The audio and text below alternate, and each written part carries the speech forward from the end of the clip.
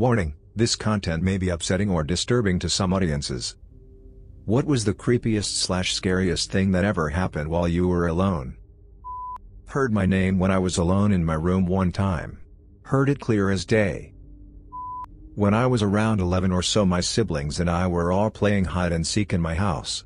Now I know under the bed is the first place you always look, but for whatever reason I decided to hide under my little sister's bed in her dark room. I could clearly see I was the only one under the bed and I was the only one in the room, and I shot out from under the bed and told everyone what happened, and that was the end of the game. My cousin and I went to Dallas together, but he had to stay an extra day for work, so I came back to his house on my own. He lives on top of a hill in a big old house and it was a bit creepy. I was just lounging around when I hear what sounded like some heavy footsteps running a few steps and suddenly stopping. Holy crap. I have a major freak out. Went to check the doors to make sure they were locked. Front door, locked. Side door, locked. Back door. Oh my God.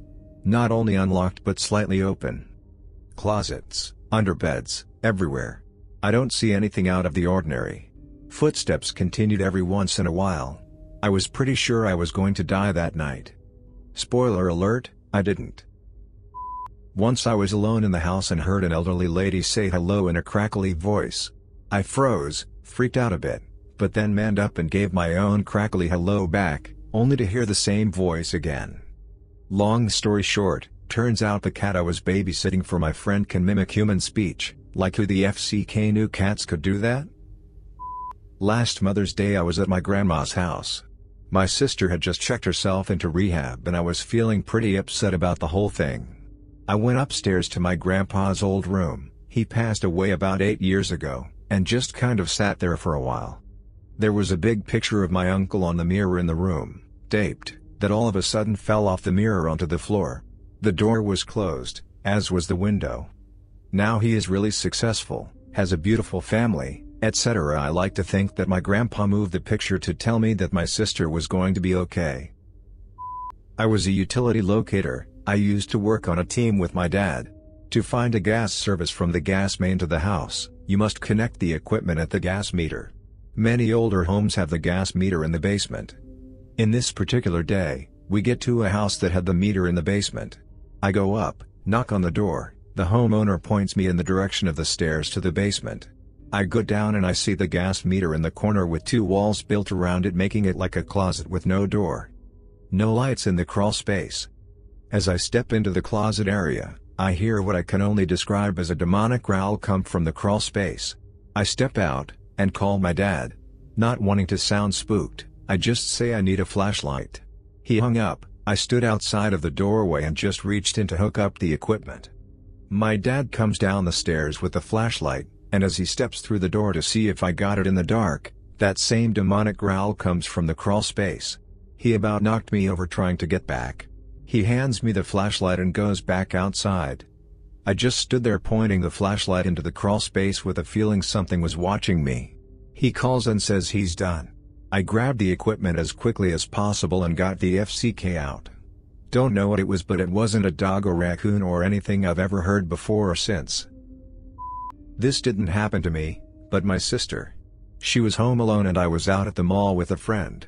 I called her to ask what t-shirt she wanted from the store I was at, and she told me she was scared that there was ghost in the house. I asked what happened. She had put a hot pocket in the microwave and gone into her room to change. While she was changing, she heard the microwave go off, signaling that her hot pocket was done. We have a small house. The kitchen and living room are open and connected, and her room opens to the living room. If that happened to me while I was alone, I would have been out of there so fast.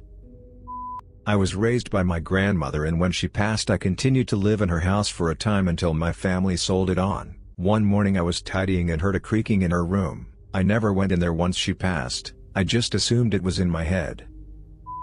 When I was about 10-11, I was walking home from a local store that was across the street from my apartment complex after buying milk.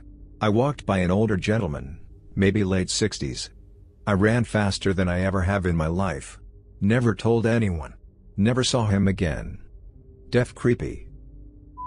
Actually happened to me a few days ago. I was procrastinating on Reddit, just reading about soccer and stuff at around 3 or 4 a.m. in my empty dorm room. All of a sudden I feel effing terrified. The strangest thing of all is that there was no reason why I should be scared, no strange noises, no looming figures, nothing. Just pure fear. I was in the garage getting something when I heard an extremely loud, wet fart like the kind my dad rips. I was home alone. It wasn't me. I still get creeped out by that poltergeist sometimes. This was my story from a similar thread months ago, but it still pertains.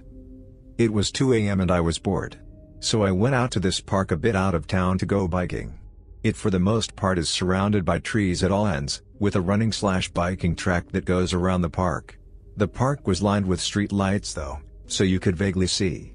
I've been going there for a few times that week around this time because it unwinded me and felt good at that outside. But this time when I was making my rounds, I see 4 effing 6-year-old looking figures come out of the forest. It was 4 to 7 of them, I don't remember. I was kind of biking in their general direction when they started effing coming towards me. Thankfully I was around 200 feet away from them, but I could make out them and the spooky little shits were coming. I don't think I biked faster my entire life. I literally became Lance Armstrong with an extra testicle for a good 3 minutes, charging it home. It was unexplainable. I've been alone and haven't seen a single person all the times I went. I haven't gone since, needless to say. Playing Dead Space, for those that don't know, it's a very creepy video game, and there was a little tap on my window. I immediately looked over to see if anyone was there, but thought otherwise and assumed it was a tree. About 10 seconds later, a multitude of knocks on my window sent me into a fetal position the jaws of life couldn't get me out of. I army crawled myself throughout the house. I am on the bus and it was just me and of course the bus driver. I like to sit near the front of the bus, just because, and I heard someone say to me behind me, "Can I ask you a question?" I mean, nobody was there. I even asked the bus driver and she said she heard that too. It was kinda creepy. I was camping with friends. It was early in the season and we were the only ones in that section of the park. One morning I stayed in my sleeping bag in the tent while everyone else went to the facilities, which were a bit of a walk away. I dozed off again. I was groggy and assumed it was a friend playing a joke and kicked and set FCK off. My foot was grabbed again and pulled, and I kicked again pretty hard, not afraid to kick my friend who was now pissing me off. He stopped and I dozed off again. I woke up again probably less than half an hour later and heard my friends in the distance, returning. When they got back I asked them who was the one trying to wake me up.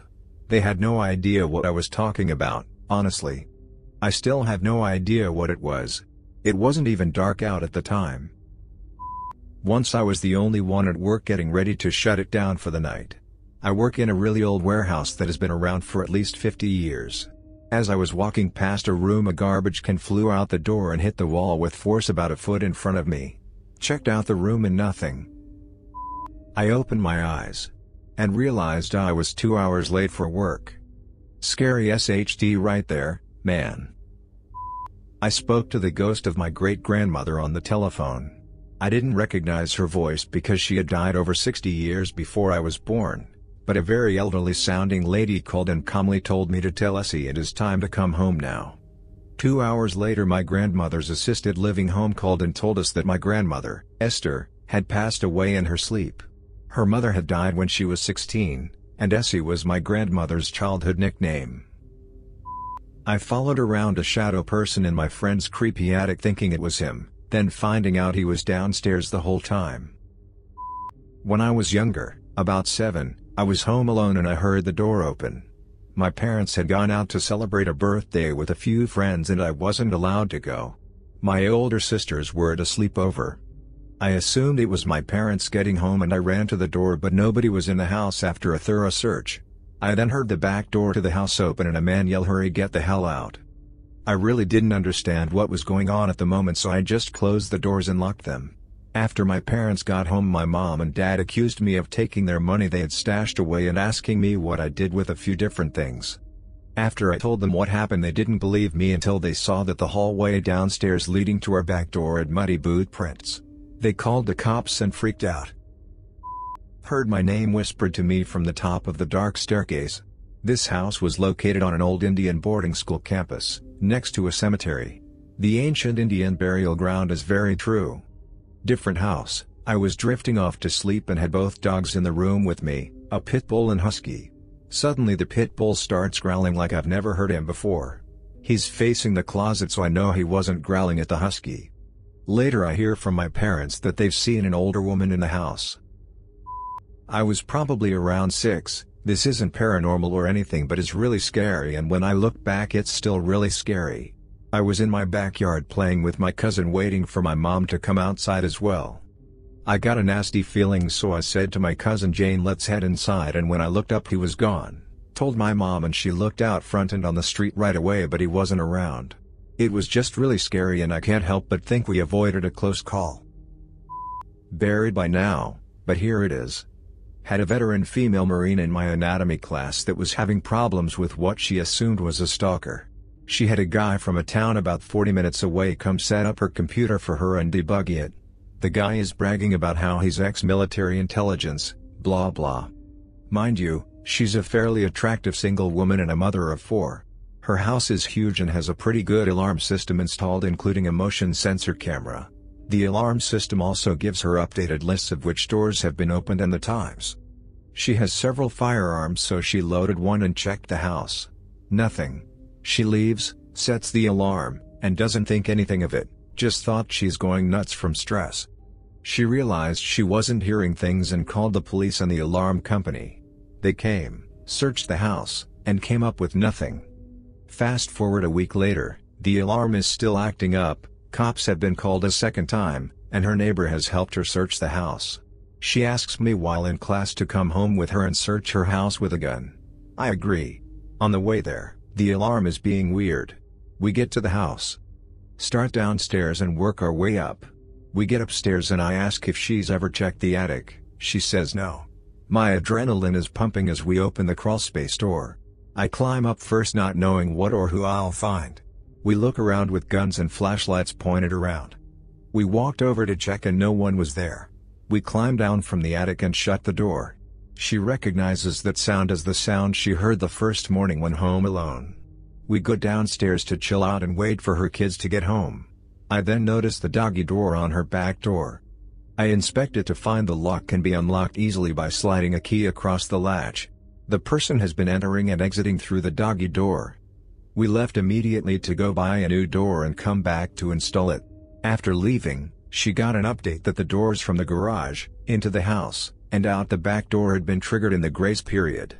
They had been hiding in the garage while we were in the house. Installed the new door, problems ceased. Scary shit. There was heavy tapping on all the windows around my house. Whatever it was seemed to be moving around, tapping at every window with extreme speed. It didn't answer to my repeated screams as to who or what it was. Then it stopped, almost as if it lost interest in toying with me. This happened to me recently.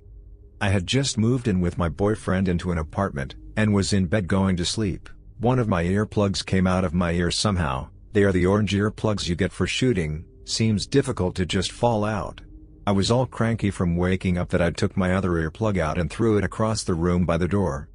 I think I was dreaming, but I could sense something at the foot of my bed reaching out to give me my earplug. I could see it trying to hand me my earplug, and if I leaned over I could take it from them. If you made it to the end of the video, thanks for watching. Don't forget to like, subscribe and share, and we will see you in the next video.